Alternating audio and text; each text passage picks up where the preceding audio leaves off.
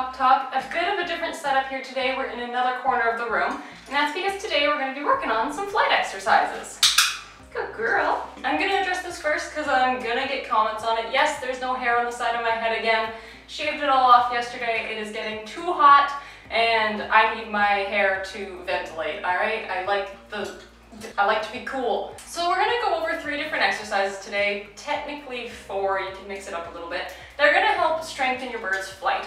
There's been a few questions lately on Instagram actually about birds who are a little bit clumsy with their flight, birds who are new to flying and trying to strengthen their flight. So I thought I'd do a quick little video on how to teach your birds a couple of exercises, all involving recall, so you only really have to teach them one thing, that can help strengthen their flight, that'll help teach them how to turn a little bit sharper, gain better control over the way that they move, make sure that they know how to slow down, that they know how to land properly, so that way your birds aren't just flying full speed ahead and crashing into things all over the place. All of these exercises can be used for any sort of bird. It benefits anything from a budgie up to a macaw. Of course, if you do have larger birds, you will benefit from using longer distances than you would with a smaller bird. Just because of the amount of speed they're going to be able to pick up, they will need a larger amount of space to be able to fully utilize it and learn to control their speed to their full capacity.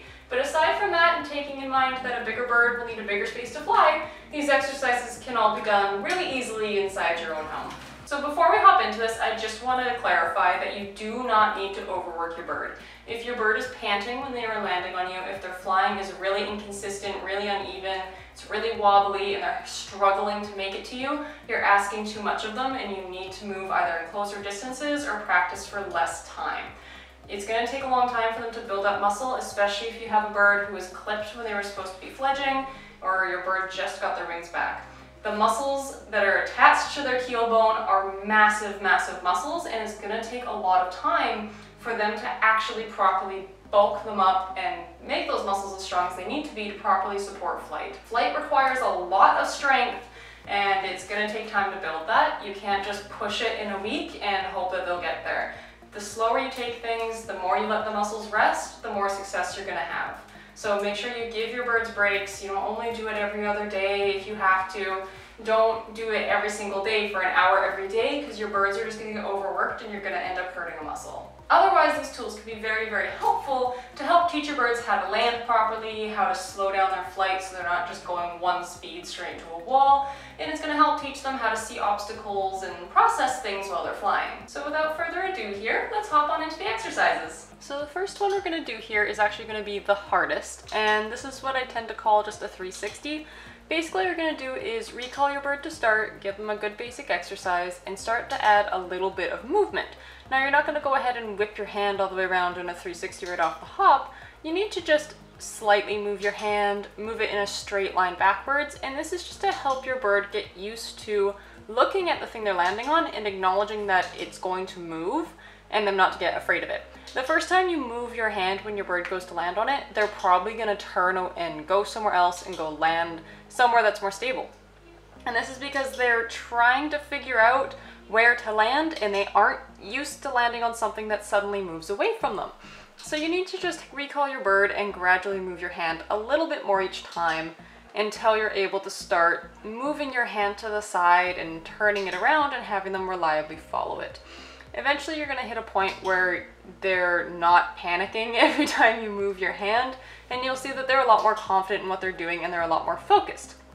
What this is going to help do is it's going to help your bird learn to pay attention to their environment while they're flying. So now your bird isn't just flying from one totally stable stationary object to another, they're flying from the perch they feel stable on to a hand or to an object that is now going to be moving a little bit more. So they're learning to have to look and think while they're flying. And this is very important because when it comes to obstacles and things in their environment and people moving around, if they aren't used to somebody getting up and moving and they're in the middle of flying when you happen to stand up at the same time, they could crash into you, they could panic because all of a sudden there's things moving and they aren't used to anything moving. It's just a little kind of desensitization to help them get used to the idea of having to process their environment while they move around. Normally this is something that would develop naturally for a bird, but in captive environments where they aren't really exposed to things, and generally when you recall them you're standing still, this isn't totally something they get used to. The other thing this is going to help with is general control, because now Mia is having to watch my hand, she's having to move at the same pace as my hand, and she's having to turn it the same way. I would do this exact same process with her rotating the other way as well, just to make sure that both sides are getting used to turning. But it's going to be very helpful because as they get better at it, you can move your hand closer and closer and closer to your body and get really nice tight U-turns, showing that your bird's going to be able to quickly turn and spin around on a dime to help get away from things that are potentially hazardous that they weren't supposed to be around. It's also generally going to help your bird learn to control their speed, which is a really big problem for a lot of birds when they first start to fly, is they have like one default speed and they will just blast as fast as they can go because they don't understand how to fully slow themselves down yet. So by having to actively look for your hand to figure out where to land, they have to kind of slow themselves down and follow it, which is going to help teach them to gain some of that control and be a lot more stable when they're flying instead of just a chaotic disaster that's flying at full speed trying to land on whatever thing is in front of it. For this next one, I'm just going to grab a chair and I'm going to use that as a training perch for today, just to show that you don't really need fancy equipment, just use the back of a chair. So this one's going to work on our ascents, so your bird learning to fly upwards. This is a very important skill for a lot of birds because safety is in height, and the taller they are, the safer they're going to be. If they're down on the floor and someone's going to step on them, if they don't know how to fly up really quickly, they're going to be in hazard's way and they're going to be stuck on the ground and they're going to get hurt. So this is a really good exercise because it helps them use a lot more power. It takes a significant amount of strength to fly straight up above your head. So by taking the time to start at a really shallow angle, get your bird to recall to you and slowly move closer and closer and put your hand up a little bit higher, they're going to start learning to control those muscles a little bit better, to target for different sorts of perches that they can land on that are straight above their heads and things that might be a little trickier for them to get to. And this way they're just going to have a little bit more control, they're learning to focus on certain targets, and they're gaining a whack load of muscle because they're pulling their bodies straight up against the wind. The next one is the complete opposite, which is descents. And this is another important skill that many birds struggle with, especially if they were clipped at a young age. Flying straight down is scary, and a lot of birds fly up somewhere high and then they shut down because they're really, really high and they don't know how to get down.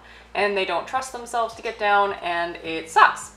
So you're going to start at a really shallow slope and just slowly bring yourself closer, make that angle a little bit steeper until your bird gains a lot more comfort with going down. The other thing this is going to help with is their landings. Now, birds tend to suck at landings. It's one of the trickiest parts to flying, and that's because they need to learn how to balance themselves, they need to target for something, and they need to learn how to slow down. And learning to slow down is hard. So by doing this, they're forcing themselves to have to focus on where they want to be, target that position, and flip themselves from being a downwards angle at you to being more parallel to the floor, bringing their wings out and putting a lot of force and pressure to really slow themselves so they can land properly. And you can see the difference between my two birds here. Mia has been flying for many more years than Newt, and she has much better control over her descent. She moves a lot slower when she's coming down, and she's a lot more focused. Newt's just kind of a big, speedy disaster. I only practice maybe 2 or 3 times a week. It's not an everyday sort of thing, just because you don't want to exhaust their muscles, you don't want to overwork them, you don't want to accidentally strain or sprain or, God forbid, tear anything in the process of teaching them how to use their muscles. Always pay very close attention to your bird's body language. Don't overwork them. If they're getting tired or they're panting or their flight is getting less and less controllable, stop your training because your bird is getting tired. I hope you guys benefited from some of the information here, and I hope these exercises will help your birds be able to control their flight a little bit more predictably. Thank you guys so much for watching, and I will see you all next time.